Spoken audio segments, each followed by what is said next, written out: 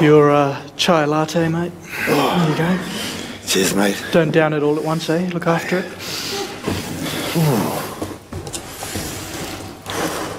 Mate, she's a bit nippy today, eh? Oh, yeah. So much for global warming, eh? Yeah. Mind you, scientists reckon global warming came before the Ice Age. Is that right? So what do you reckon? Global warming or Ice Age? I don't know. What do you think? I think it's just cold today, mate. Ooh, mind you, you wouldn't happen to subscribe to the theory of the average increase in the Earth's climate and temperature over a sustained period of time, would you? What? Do you believe in global warming, mate? Oh, yeah. You? Yeah, I reckon it's getting hotter. Not actually sure, though. Oh, right. You're one of those guys, eh? You don't believe in scientists. Since when? Well, remember last week at Smoker, you said you didn't believe in evolution. And? Well, if you don't believe in evolution, you don't believe in scientists. Wow. Still astounded after all these years. Just don't get how your mind works sometimes, mate. Thanks. It's not a compliment, mate.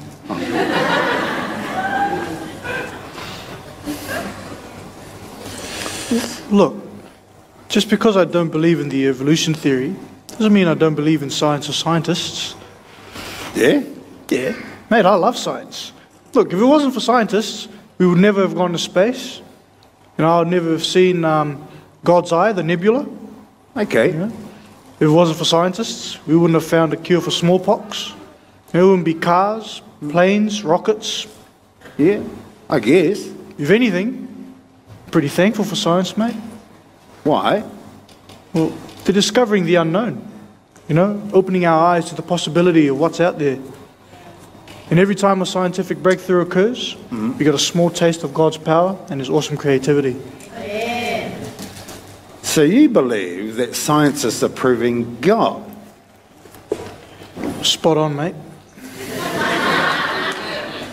But I thought that's what the Bible was supposed to do. And it does. Except for some people, it's not enough. They want more proof and evidence. Yeah, I can understand that. I mean, how can you believe words from a bunch of guys you've never met, and just take it on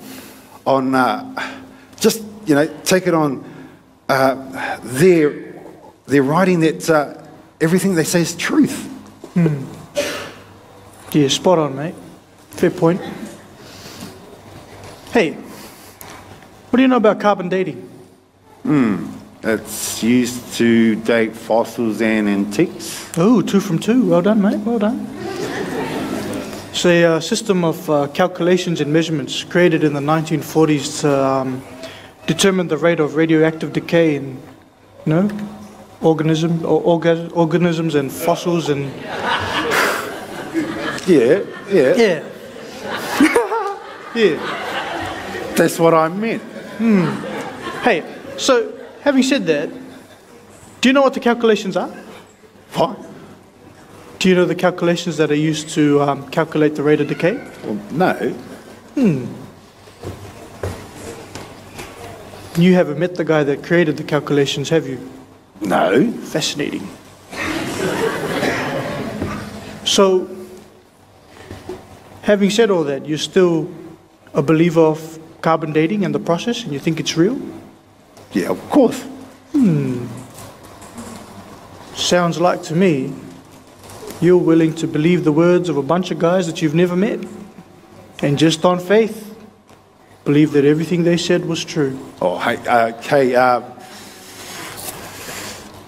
Sounds like that's exactly what you're doing, mate. fair enough.